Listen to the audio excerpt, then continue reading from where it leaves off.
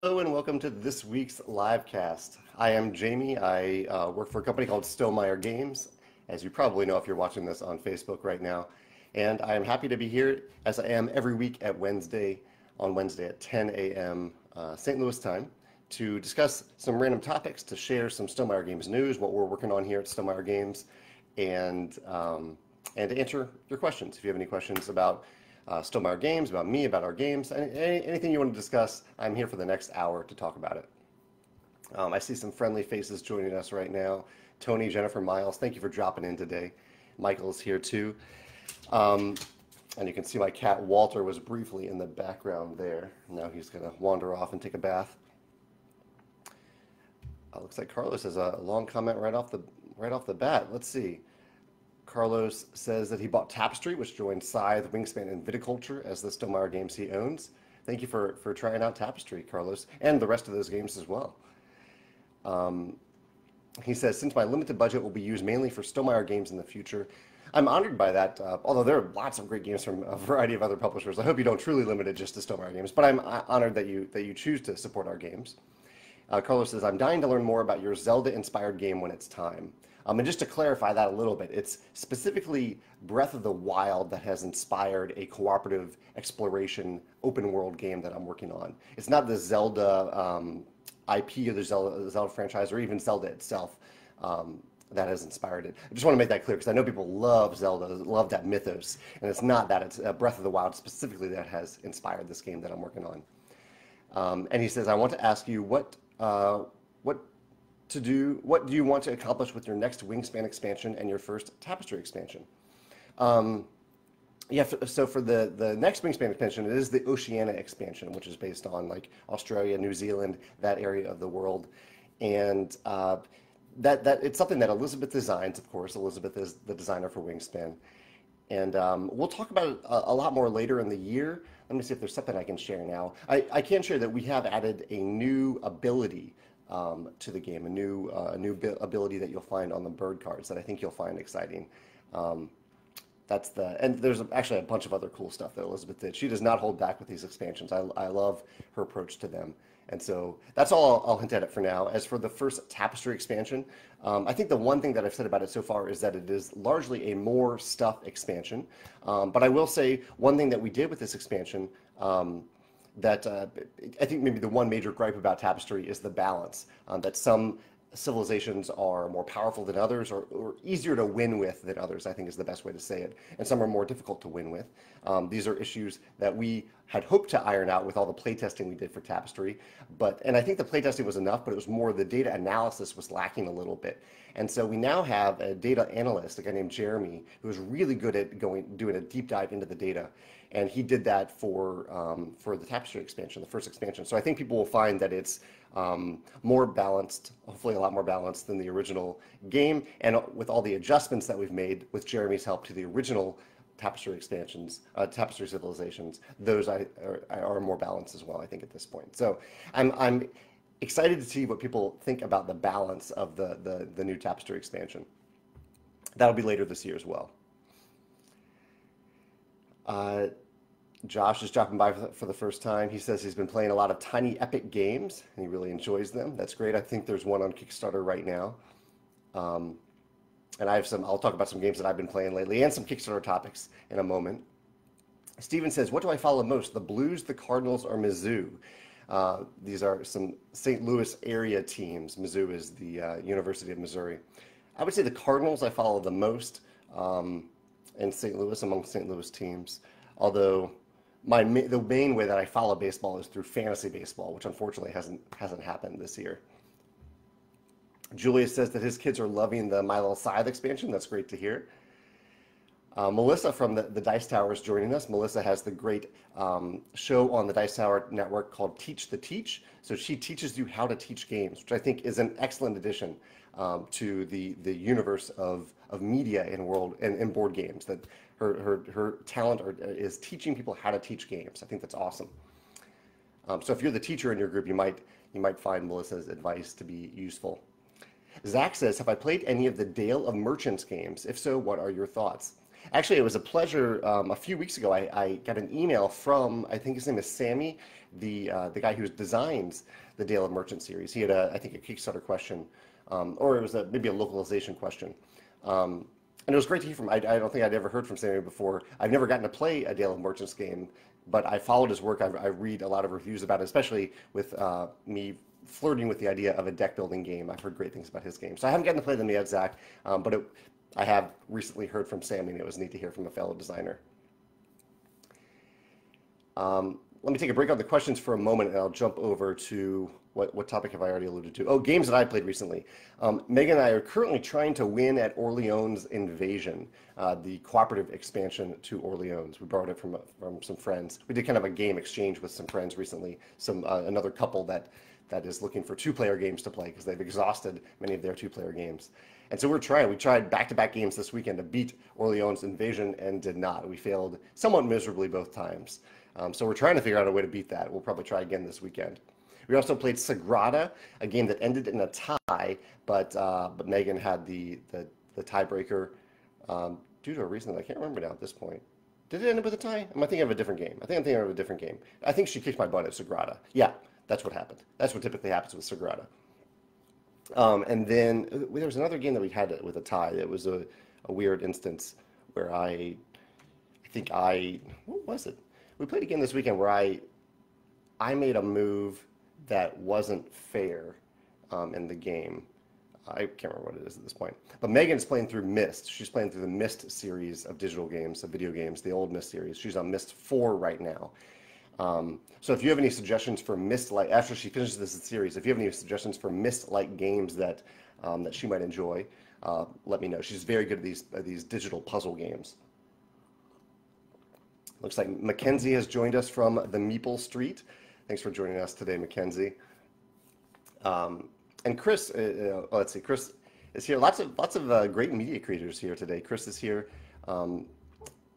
He says he can't wait for the Pie and Sky and Tapestry to come in the mail this week. They are on the way indeed. Chris says, what are Biddy and Walter up to today? Biddy, I don't know if you saw my Instagram yesterday, but both of them have been nesting a lot recently, which I don't know why, because it's very warm in St. Louis right now. It's a little rainy. It's raining today, but Biddy has like a big pile of packing materials that he's created a nest in, and Walter was in the laundry machine the other day. Yeah, they're having a grand old time with these little nests they're making. John says, any update on Wingspan Switch? Any chance that Scythe ever gets ported over there? So I can do my best to answer these questions, John. When we license games to digital developers, it's basically a full handoff to them. They come back to us every now and then to say, hey, are we doing an okay job? And I go back to them every now and then to say, hey, are you working on this? Are you moving forward? But other than that, I don't know a lot. So I don't know exactly where Wingspan on Switch is, the progress of that. I think, from what I understand, Monster Couch is going to attempt to launch Wingspan on a ton of different platforms all at once. And so I think the game might actually be somewhat ready for some of those platforms and not for others. And so that's what's slowing it down a little bit. As for Scythe on Switch, I don't know. I think they're still trying to get it on iOS. So I think that's the first step, iOS and Android.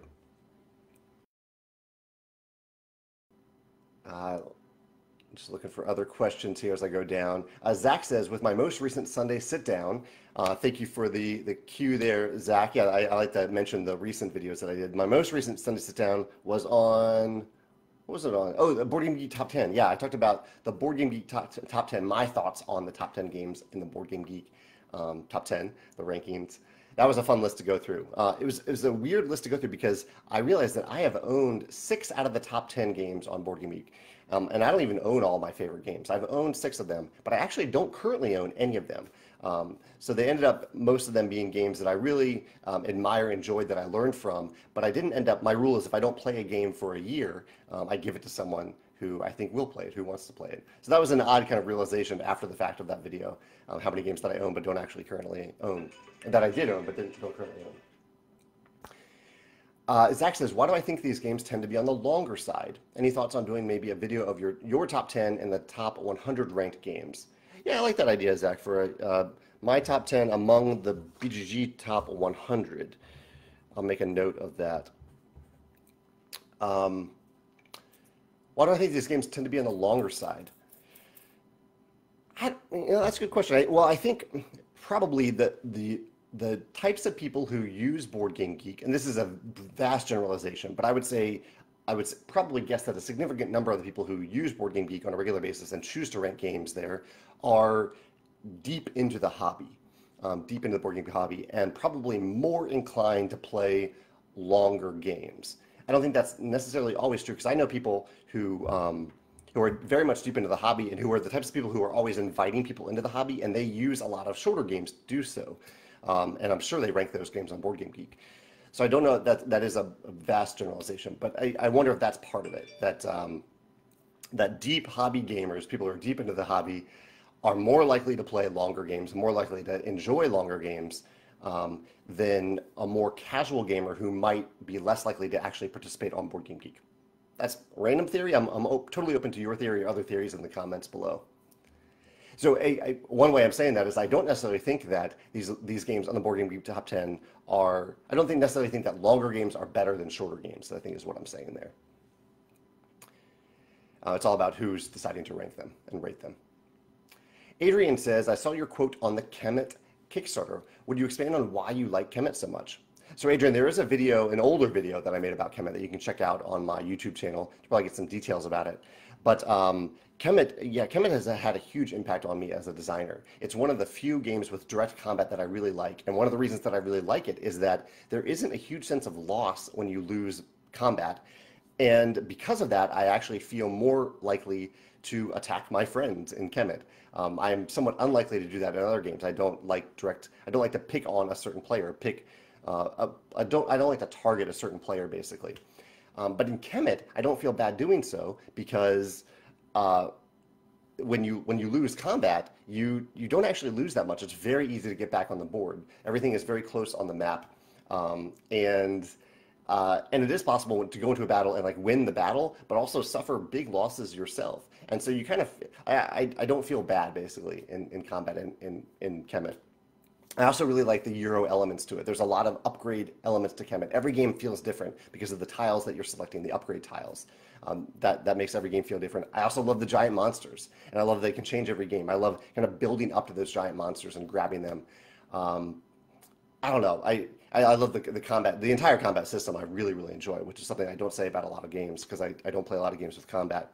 But I think it helps that it has these strong Euro elements that make you feel more powerful. There's a sense of progression with all this fantastic interaction on the board. And I'm glad you mentioned it. I backed Kemet right away on Kickstarter. I no longer have my copy because I think it was honestly, it was one of those games that didn't hit the table as much as I thought it would. Like we played it a lot for a while, and then we moved on to some other games because we really play combat-oriented games. But I love what they did with the 1.5 version that's on Kickstarter now, and I am super excited to get it next year. So I am a backer of that. I also backed yesterday the Tantrum House campaign. Tantrum House is a media channel, another board game media channel that I really love. They do previews for our games, for many of our games, and I love their content. I love their preview content, their review content, and they just seem like nice people. And so I definitely backed that campaign on day one as well. That's Tantrum House. Nick says he's been playing a lot of Scythe Digital since the quarantine began. Are there any plans to add more of the expansion content into the game? Yeah, absolutely. Yeah, I sent a little email to nudge Asmodee Digital and the Knights of Unity the other day to add some of this other stuff to the game, particularly some of the easier expansions. So I really hope they do that. Derek is going to play Viticulture this afternoon. That's awesome. Sarah has a nice comment about customer service that's not about me, so I will read this. Joe does most of our customer service now. He's our director of communications, and she says that Joe was amazing to help out. She says the My Little Scythe game pieces were extremely hidden in some bubble wrap, and I thought they were missing. When I requested the game pieces, he responded very quickly where they might be. That's great. Yeah, I love to hear this type of thing where everything is correct, and maybe we can actually help you find it or solve the problem. That's great. I'm glad Joe was able to help you out. Thanks, Sarah. Mo says, how is Wingspan Oceania going? It's going really well. We're getting close to entering production for it. We're getting there. We're working on the typesetting process right now. Steven says, what do I think the right win rate for a co-op game or solo game? I can speak to co-op games, I guess. I don't really play solo games. The right win rate for a co-op game. I think it depends on the type of game, and I've heard co-op game designers say very different things about it. Some think that you should never win the first game. Others think that you should have like a 50-50 chance. So I guess you're asking for my opinion. I don't know, I think it depends a little bit on the type of game. If it's a scenario-driven narrative game, I don't want to have to replay it, and so I want a 100% win rate with maybe varying degrees of winning or losing. For a game like Hanabi, or Hanabi, uh, I guess that also has varying degrees of winning, so that isn't a good example. What is another one? Burgle Brothers. Burgle Brothers is a good one. One of my favorite cooperative games. I would say maybe a 33% win rate. I want it to be hard, so I want it to feel earned when we actually win it. But I want to win sometimes. So yeah, I'll say around a 33% win rate. Jonathan says, I don't know if you talked about it last week, but what did I think about the 40th Survivor season? Did I talk about it last week? I think I did. Doesn't matter at this point. I'm trying to think when the finale actually happened, but it wasn't last week, it was the week before. So I think it's safe to talk about it at this point. I really enjoyed it. I mean, but I'm extremely biased. I am a huge fan of Survivor. I'm a huge fan of the people who were on this season of Survivor. I thought they played in really unique ways, and I really like how it all turned out. I was trying to come to the terms that someone from Exile could actually win it, and to justify that. And I think the Final Tribal did some good, justified that pretty well in terms of how I'm blanking on her name, Natalie. How Natalie was still able to participate in the game from afar, even though she wasn't on the main island. I thought that was a good justification. But ultimately, I am very happy with the person who actually won. I won't say it out loud in case someone is catching up, but I am very happy with the person who actually won Survivor. Dave mentions Abduction as a fantastic Myst style game. Yeah, I think that's actually from the same studio that did Myst, and that was one that I coincidentally mentioned to Megan the other day. I haven't played it, but I love the visuals of it. Dave, did you play it in VR or did you play it on the computer, and would you recommend one over the other? We do have an Oculus. David signed up as a Stonemaier ambassador. That's awesome, David. Thank you for doing that. I see some other fellow ambassadors among you on the chat here today. I did mention Stonemaier Games News, so some of you have asked about Wingspan Oceania and some of our other games. I'm going to say in fairly vague terms that I'm excited to try a prototype for the first time today that I designed, a game that I've been working on. So I'm going to get that to the table by myself, which I don't normally do. I don't normally do the first playtest by myself, but given the circumstances, I think I need to, and I'm excited about it. I also did a playtest the other day of a game submission, kind of a 30 to 45 minute review of a game that was submitted to us. We're not entirely open for submissions at this point, but it was a fairly well-known designer, and so I thought, okay, I'll give them a try. Not to say that we don't consider games from unknown designers as well. Elizabeth, in fact, all of our designers are unknown and when they submit games to us for the most part. So I did have an interesting playtest of a game the other day.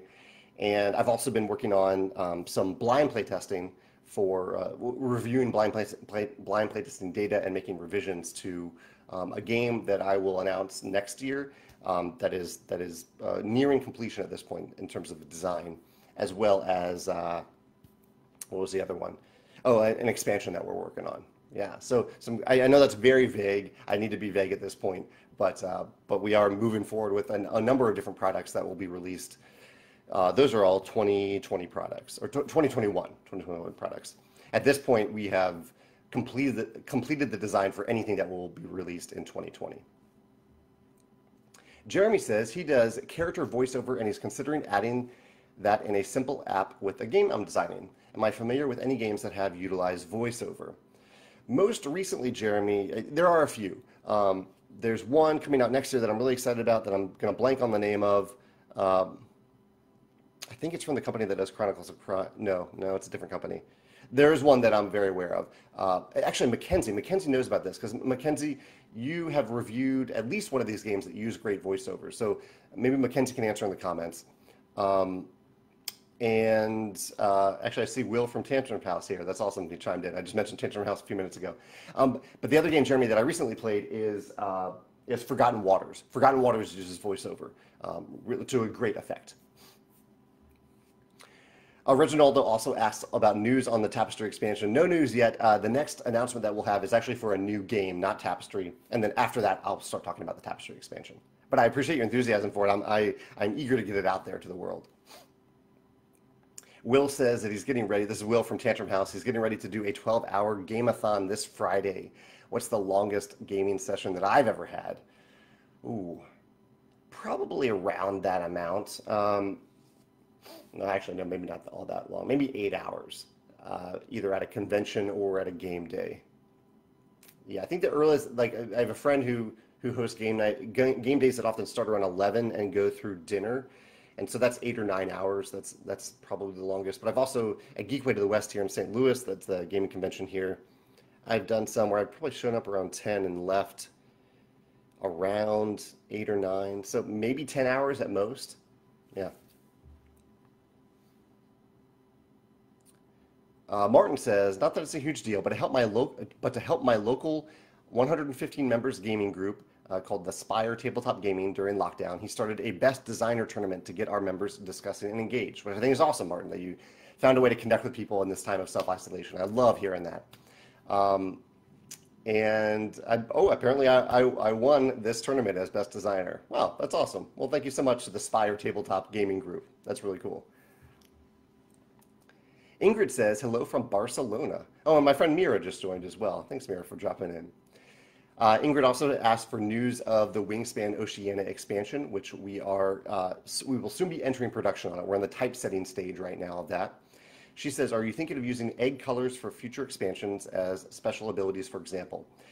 So we do intend to continue to include a new color of egg in each expansion, but the colors will never mean anything. And the reason for that is because people who suffer from color blindness issues are never going to be able to see the difference between these eggs. And so we kind of went into it from the very beginning knowing that wouldn't be an option.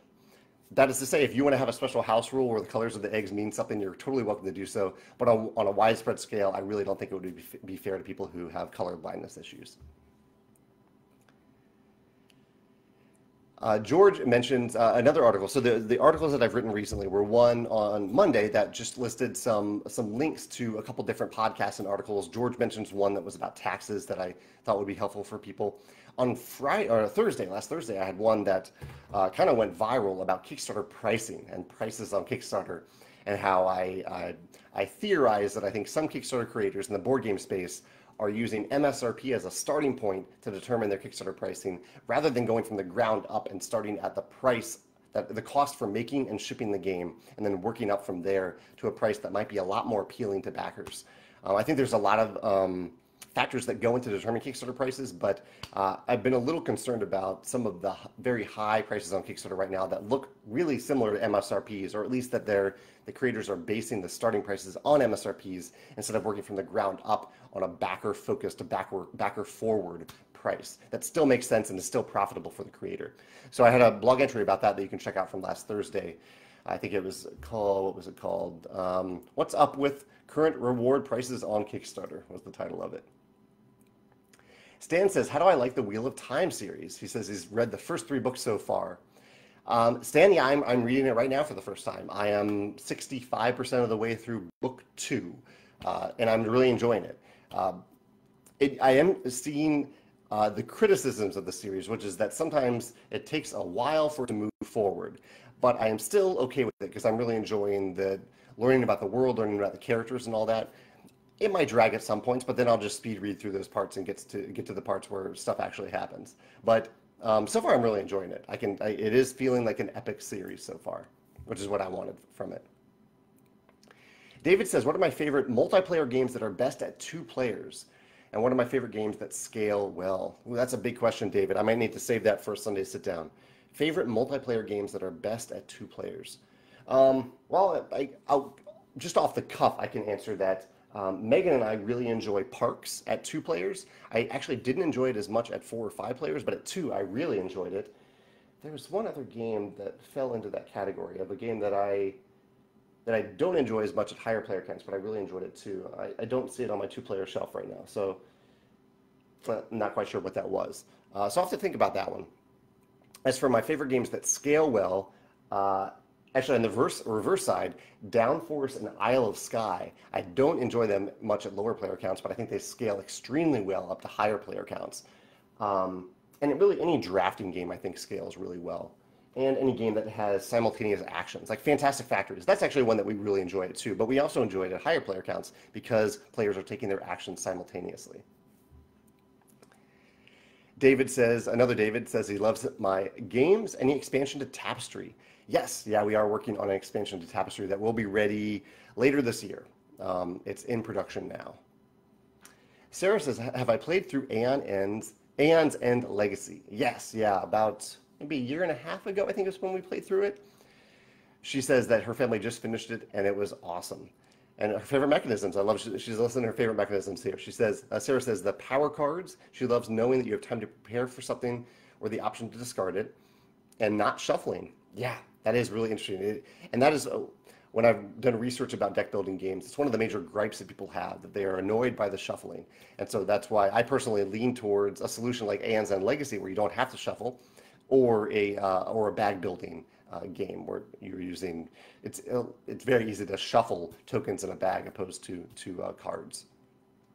Yeah, but I really enjoyed Aeon's End Legacy. I had one small gripe about the end of it that I think you can see in my video. I don't want to spoil it here, but for the most part, I love the tension of the game. I love feeling more powerful as we played. I love how the turn order shifts throughout the game and how that has a pretty big impact on how each session plays out. And we had some great moments of strategy where we were that we used the knowledge we had to do what we needed to do at any given time.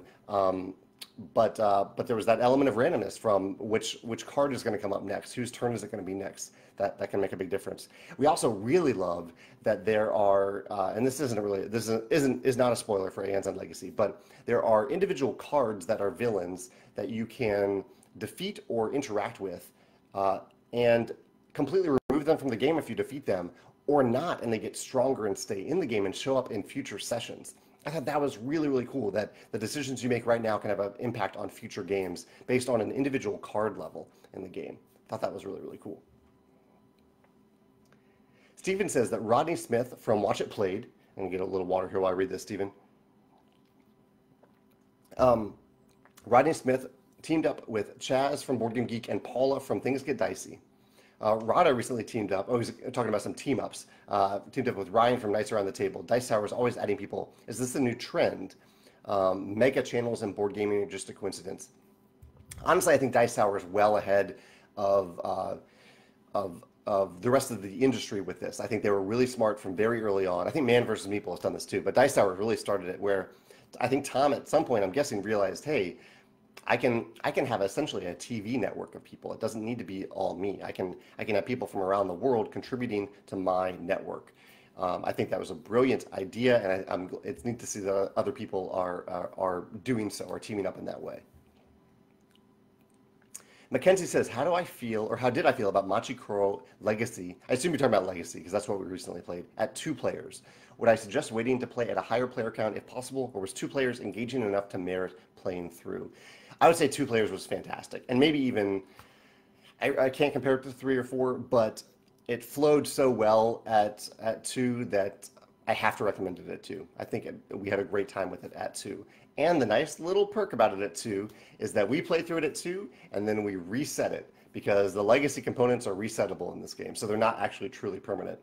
And so we gave that to our other couple friend the other day, so they can play through it as well. So you can play through it with your husband and then pass it on to somebody else, another couple, so they can play through it. Thank you, Cody, for contributing these links today. Cody has a link to Kemet here. Awesome, thank you. Miles says, it looks like the NBA is considering a World Cup-like structure for the playoffs with a group stage. Ooh, that's really cool. I heard the NHL is doing something like that. I didn't know about the NBA considering that as well. I'd love it. I'd love a unique finish to the NBA season. I'd love a unique finish to the English Premier League this year. I might even tune into sports that I usually don't care about, like hockey, just to see them do something different. I think this is an opportunity to experiment and do something cool at all these sports. I know there's a lot of money involved, but I hope they end up doing something really, really neat. Mackenzie says, how do I feel about Machu? Oh, Mackenzie's repeating your question. Okay, thanks, Mackenzie. I didn't miss it that time. But I do miss, if I do miss your question, feel free to repeat it. I'm not intentionally missing it. I'm just a little back in time right now. Robert says, did I hear you say that your next game is a Zelda-inspired open world game? Robert, I said that I am working on a cooperative exploration open world game that is inspired, at least partially, by Breath of the Wild. Yeah, I am working on it. It is not my, well, I will not say whether or not it's my next game, but I'm saying that I'm currently working on it. Julia says, should the win rate be higher if it's a campaign-based co-op? That's a good question, Julius. If it's a campaign-based co-op, should the win rate of a cooperative game be higher? Um, hmm. I don't know. That's a good question. I think so. I did a whole video recently about failing forward in campaign games versus having to replay them. And I think it depends on the type of game, but in general, I prefer to fail forward. If you lose a game, you move forward. And so the win rate still matters, I guess, in that instance. But what matters a lot more are the consequences themselves. I don't necessarily know if it should be higher, but I'm certainly open to opinions there about it. Let's see. David answered my question about Abduction, which is a follow-up to Myst by the creators of Myst. He says he played it on PC, but he can't speak to the quality of the VR experience, but definitely loved it on PC. Cool. That's good. Yeah, I'm guessing Megan would probably play that on the PC, but the VR option is kind of neat to have. I see other questions, but let me jump over real quick to see if I have any other topics. As I mentioned, I'm backing Kemet and Tantrum House on Kickstarter right now. We recently finished 6 Feet Under. I asked for TV show recommendations a few weeks ago, maybe even a month ago. And so we watched 6 Feet Under based on your recommendation and the recommendation of people on my personal blog. And we really enjoyed it. It was a solid show. And the ending was really good. I think a lot of people raved about the final episode. And I thought it was solid. I thought it was a little sudden in terms of certain things that happened that were distinctly different than what had happened in a few previous episodes. But still really good. We are now trying out, as our nighttime hour-long show, we're trying out Succession on HBO, which is about a very rich family business full of people that are so far very unlikable. But I'm curious to see if that turns around and if we get wrapped up into this family and this business show. We're watching Kim's Convenience at lunch. I know this is not board game related at all, but just mentioning the types of media that we're consuming right now. Yeah, I think that's it for my topics. I didn't have a lot to cover on in terms of topics this week. Mackenzie answered my question about voiceover work. So she said that the Isofarian Guard and Frosthaven both will be using the Foreteller. Foreteller, yeah, that was it. Thank you for writing that, Mackenzie, to add voiceover. And they've done a phenomenal job with it. So I think that's great. I think it's cool that a company now is specializing in voiceover work. That's really neat. Steven says, have I tried Smartphone Inc., the game Smartphone Inc., and I haven't tried that yet, Steven. He says, do I have any interest in designing games with modern themes? Yeah, I'm not opposed to it. I guess modern is very different than postmodern. So like a current modern theme, possibly. I do love the idea of escapism in games, escaping to another world, another time, an alternate reality. I like that idea of escaping from current reality into a different place or time.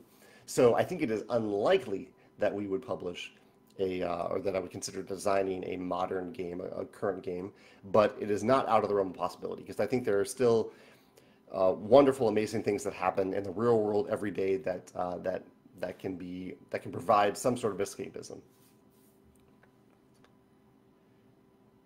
Mackenzie says she would love to see Foreteller do something like The Rise of Fenris to provide an even more engaging experience. That would be cool, actually, a Foreteller version of Rise of Fenris. I'm going to have to think about that.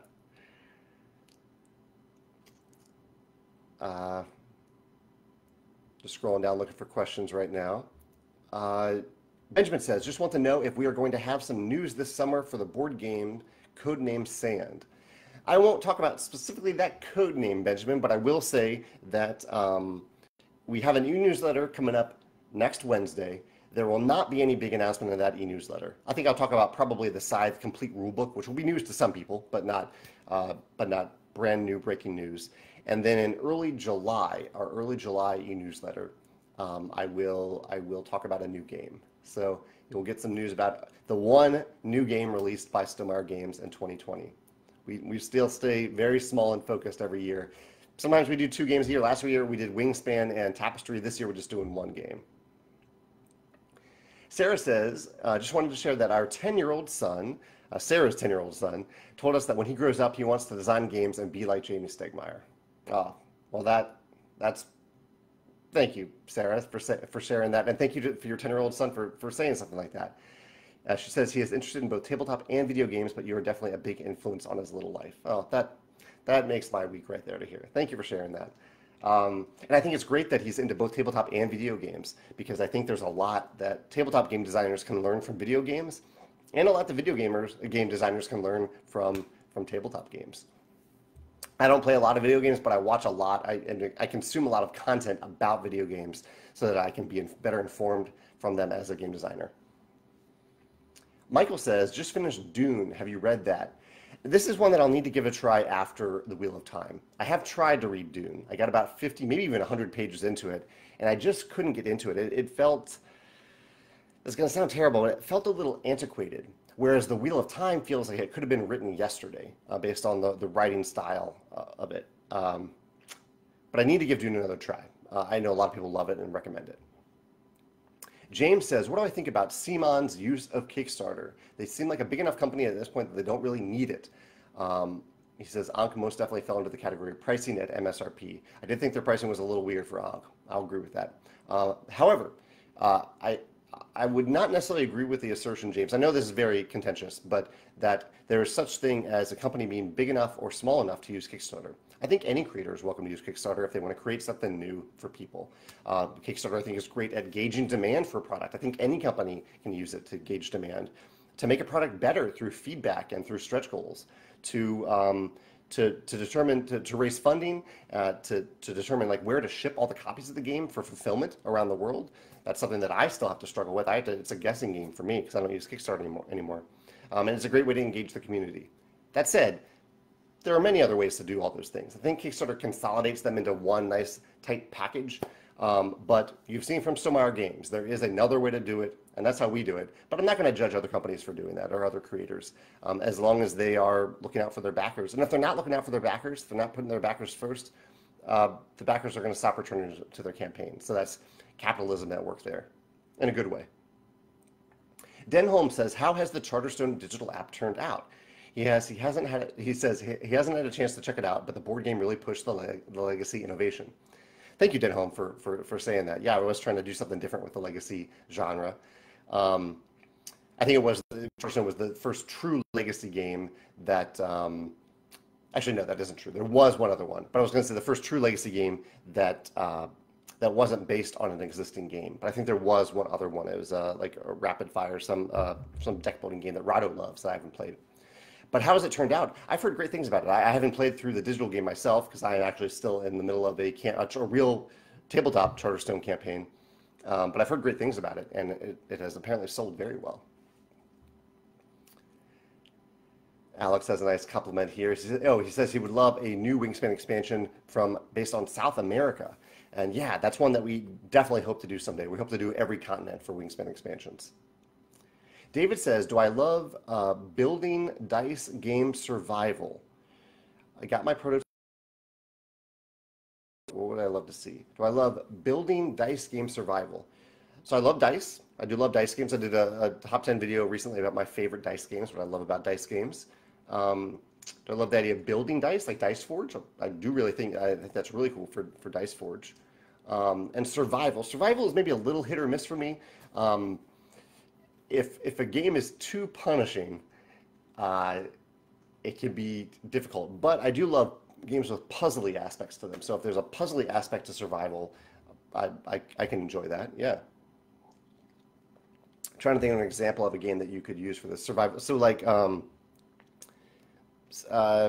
Seventh Continent does survival in a pretty interesting way, where you, and actually Subnautica, the video game Subnautica does survival in a really cool way too. I would say actually almost the coolest way, because in Subnautica, they use survival as a way to kind of teach you how to play the game. And then you get to a point in the game where survival is not really something that you really even think about. Your whole focus is on exploration, but the game has used survival to teach you the core elements of the game. So I think that's really cool to kind of compel you to do certain things so that you definitely learn them. They use survival. So I think that's an interesting way to approach a game where survival is almost I'm forgetting the term, or the tutorial. Survival is the tutorial to get you to understand the core mechanisms, but it's not the heart of the game. But there are some good survival games out there too. Demetrius says, have I checked YouTube channels where advanced tactics of Scythe are being discussed? I love that. I have watched a few of them. The Mill does some great posts about that, some great videos about it. I have watched some of them. I haven't watched all of them about Scythe strategy, but I love that idea. I wish there were more channels that do a deep dive into strategy, game strategy. In fact, I would love to watch one right now about Orleans invasion strategy because I want to get better at Orleans invasion so we can actually win it. And while part of the puzzle is us figuring that out on our own, I think I would also have a lot of fun watching a video for having someone talk about strategy as well. So I think it's great that there are channels doing that for Scythe. Bree says, do I know about Gels Marble Runs? It's now being sponsored by Last Week Tonight, which is actually how I know about it, Bree. Yeah, we Last Week Tonight, not this past week, they didn't have an episode, but last week John Oliver had an episode about it, and he did talk about it. That's how I found out about it. So I'm eager to watch it when it goes live. George says, am I watching Netflix in general? There's a new documentary called History 101. It's really good. Well, thank you for the recommendation. Yeah, I'm always looking for a good new series on Netflix. Someone the other day also recommended Unorthodox as a series, and what was the other one? Oh, The Bodyguard on Netflix. So we need to try those out as well. And Outer Banks. I want to try out Outer Banks because the Outer Banks in North Carolina, it's a beach area of North Carolina where my family has gone for vacation for many, many years. I doubt the show has anything to do with that, but I kind of like the connection there. So I want to give that a try to see if it's any good. Julia says, have I watched Avatar: The Last Airbender? Yes, I have. Yeah, some friends recommended it a few years ago, and I went through the series and watched it. I've watched like Avatar: The Last Airbender, the animated series. I have not watched Korra. Is that what came next? I haven't watched that. Robert says, do I have a game length that you like to target, or is it just a general feeling about game flow and an ending to the game that feels right? It's a little combination of all of that. I definitely usually have a target. We try to publish event games, so like the heart of a game night, the meat of a game night. But that can really range from 45 to 60 minutes up to 90 plus, like slightly over 90. For me, I think 90 is kind of the sweet spot. Maybe even a little shorter, depends on the game. But usually when I'm designing a game, I am trying to keep that in mind, trying I will even adjust how long the game is in terms of like rounds. For example, if the game has rounds. I did this in Tapestry. I think the original version of Tapestry, one of the prototypes had one additional round, and the game kind of outstayed its welcome at that point. And so I cut off a round, and that made the game feel better because it did not say its welcome, and it got it down to closer to the playing time which I wanted, which was around 90 minutes. Miles says, how far am I into Succession? Just one episode right now. He says it takes 2 to 3 episodes to get into, but we really love it. He says, we love to watch the characters, even if we don't find most of them very likable. That's good to know. Yeah, I heard actually just from another friend today that I need to watch like she said she got 5 episodes into it before she really started to enjoy it. And I am willing to give it that chance because it seems pretty interesting and well filmed. Fabian says, hello from Paris. How do I think legacy games are playtested from beginning to end? How can blind playtesters test these types of games? Do I send the materials to each group and 1 copy for each session? Yeah, Fabian, this is one of the hardest things about playtesting a legacy game. I think you could probably do it digitally at this point using Tabletop Simulator or Tabletopia, but when we were blind playtesting Charterstone, I actually paid someone to make the prototypes because the prototypes were extremely elaborate. To create, and we didn't want the playtesters to print them off at home because they would have to spoil so much by printing it at home. If I did it again, I might be a little bit more open to that. I less focused on the spoiler aspect of it and more focused on just getting it out there. But it took a lot of effort to put together each of these prototypes. So I basically paid someone to put together a full prototype, multiple of them, and then we would send them to different playtest groups, and they would use those prototypes to playtest the game. As for stickers, like writing on the cards is easy. That part is easy. The stickers we didn't have stickers to playtest with, but we kind of, I think we used, I think we just had people write on the cards instead. How did we do that? Oh no, we had them tape them. We had, yeah, this is how we did it. So in Charterstone, there are hexagonal buildings that in the final game, you peel off the card, because the remainder of the card still means something. You peel it off the card, you put it on the board when you build a building. For the prototype, we had playtesters actually cut it off the card, cut it out off the card, and tape it to the board, and then keep that card remnant for the other purpose that it served. Not a perfect solution, but it got the job done. Remy says, I've had so much fun reading and voice acting the Clank Legacy campaign for my family that I wouldn't want to give it away to an app. I can totally see that it is fun to read it out loud. They say, what's the best Legacy game that I've played? What is my current one right now? I would probably say Clank Legacy is my favorite Legacy game. I really love Legacy games. There are a lot that I would put on a top 10 list. I think I do have a video about Legacy games, but I think at the time I'd only played like 7 of them, so it's not even a top 10 list. But yeah, Clank Legacy is probably my favorite Legacy experience. Ann's End Legacy, which was mentioned earlier, is definitely up there as well. Zach says, do I feel like Missouri is the best state to run my business from? Have I ever thought about moving elsewhere? I mean, it was more like I live here, and so I have to register it in Missouri. I have not thought about moving elsewhere, no. There are probably states where the taxes are better for running a business. I think I've heard that Delaware is really good for that for some reason. But I don't think I would move just to get a tax benefit. Steven's, oh, Steven has a joke about the Charterstone app. He says, do you have to delete the Charterstone app after you finish it? And you don't. No, you can actually play it again, or you can save your village and play with that village as much as you want, and then start a new game. That's the nice thing about the digital game. Jason says, I've talked before about my interest in IPs like Red Rising, intellectual properties. Curious if I've ever kicked the tires on some public domain IPs aside from the usual suspects like Lovecraft, Dracula, Alice in Wonderland. I haven't really. If there's ever one that comes up that I'm really enamored by, I guess I'd consider it, but I haven't done that yet, no.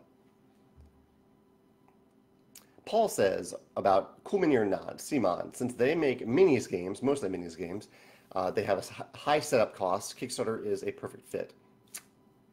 I can see that. I can see that raising money up front for miniatures does help. I don't think it's necessary. I think companies can still, like, yeah. I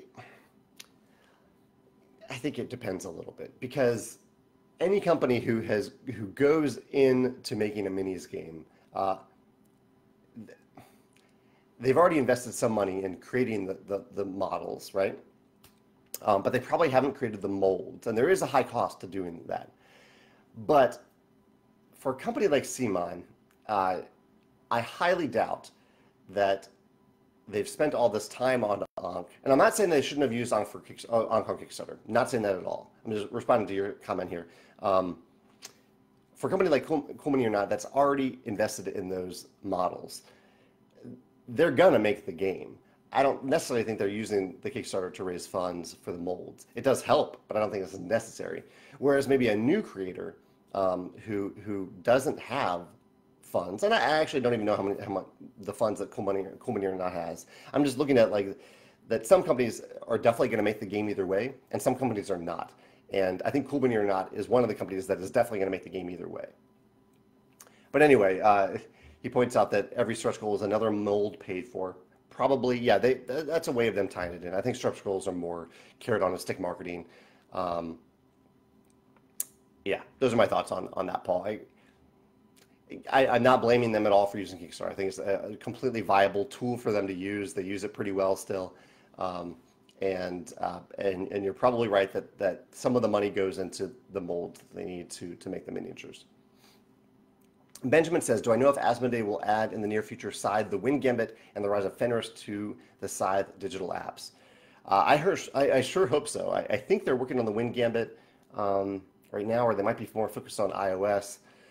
I don't know where they are right now. I should probably get an update about that. I'll send them a little note and see what they're up to. James says, do I understand that you would prefer to see more app involvement in tabletop games? Oh no, the opposite, James. Or not the opposite. I love that there's innovation with apps. I have nothing against companies that use apps for their games. For me, I prefer to turn off screens when I play games. I don't like having the screens open and on. So I'm not particularly interested in it. I'm happy to play games that use apps in innovative ways, but it's not something that I think about for some of our games. Yeah.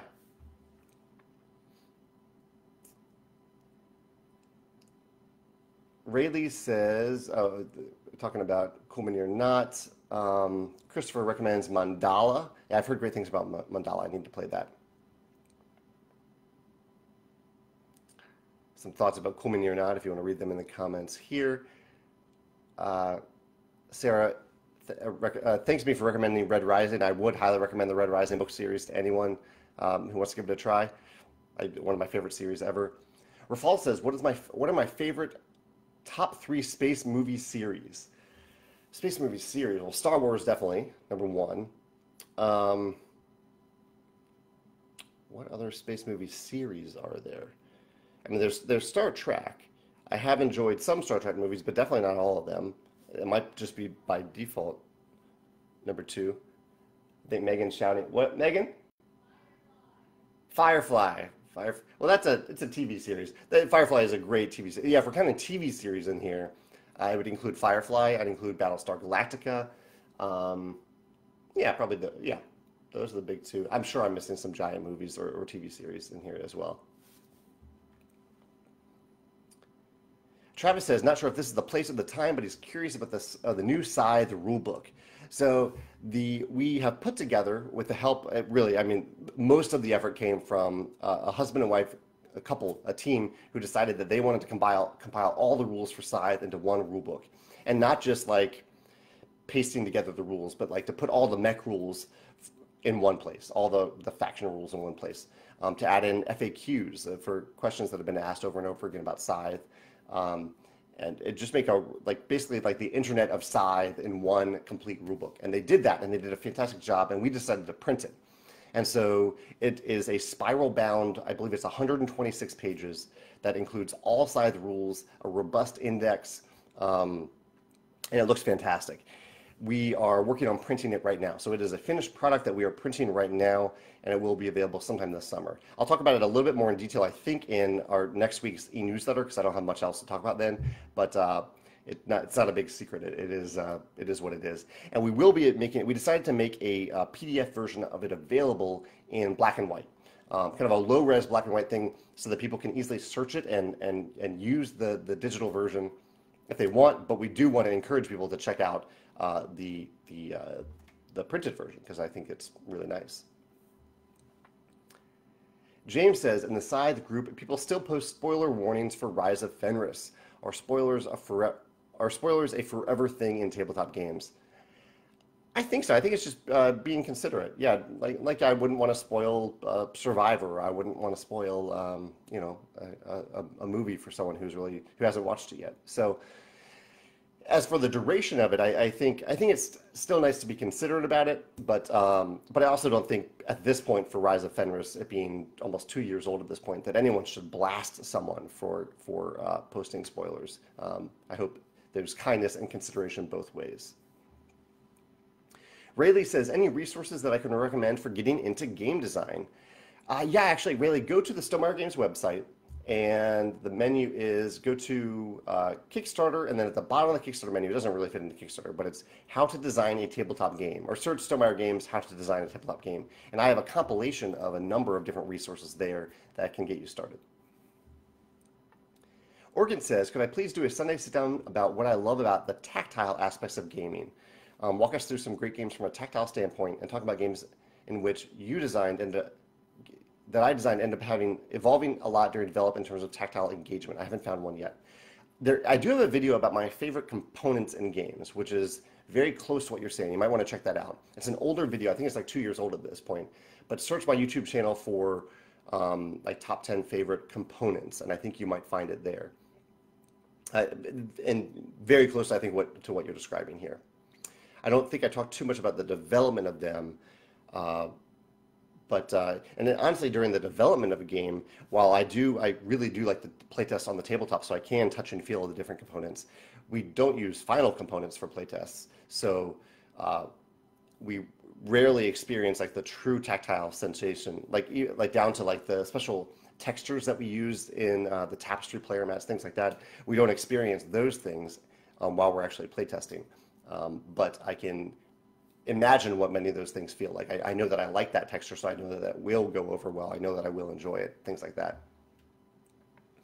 Sarah says, anyone out there have any recommendations on paints for very beginner painters for chibi style minis? You'll have to look for other people that comment on that in the comments here, Sarah, because I don't know a lot about painting. I don't know anything about painting. Nick says, any update on the Red Rising game? So Nick, the Red Rising is an IP that I really had hoped to design a game for. I tried, and as I mentioned before, I did not figure it out. It is not a game that exists. It is a game that I wanted to exist. Andrea says, favorite Euro games, most recent one, how much theme is important in them for you? So there is a video about this too. In fact, most of my favorite games are Euro games. I love Tzolk'in. This year I've really loved Glenmore Chronicles. That's a fantastic Euro game. How much, Andrea says, how much theme is important in them for you?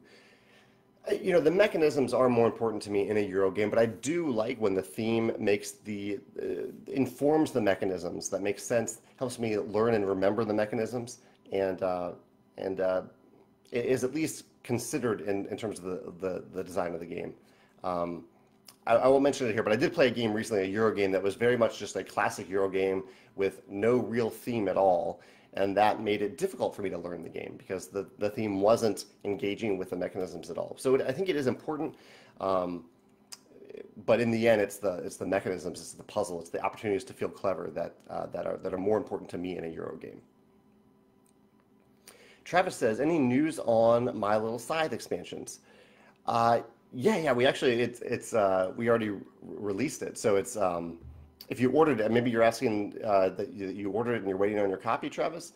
But it should have arrived by now. So if you have an order and it hasn't arrived yet, feel free to let our customer service know, let Joe know, and it will work on that for you. But My Little Scythe, the expansion is out there. The retail release date is June 19th, but all the pre-orders from Stonemaier Games should have arrived by now. Dexter says, Tapestry expansion, question mark, smiley face. Yes, there is a Tapestry expansion coming out this year. Lars says, I wonder what my favorite abstract game is. Keep up the good work. There's a video about this on my YouTube channel, my favorite abstract games. What did I put at my top? Sagrada was definitely up there. Blockus was up there. Let me see if I can pull up the video real quick. But I'll kind of post a few of these videos below that a few of you have asked for. This will take a second. Okay. I'll go to my channel, my YouTube channel here. I'll look up components, because I know that's one. My top 10 favorite components. I'll do that one first. Here's my video to my top 10 favorite components. And then, what was the next one? The next one was, the next question was about, what was the next one? That was tactile aspects. Favorite Euro games. I think I had one about Euro games. Let's see if I actually do. I may not have a favorite. No, I don't have a favorite one about Euro games in general. But then abstract. I definitely did one fairly recently on abstract games. So let me pull that up. Favorite abstract strategy games. Just 2 months ago I did it. Some of the ones I mentioned here are. Oh, yeah, the top 10 is actually right here on the list. Sagrada is up there. Blockus is up there. I won't reveal number 1 in case you don't want to spoil it for yourself. Yeah, I'll post a link to that video in the comments here as well, so you can check that out.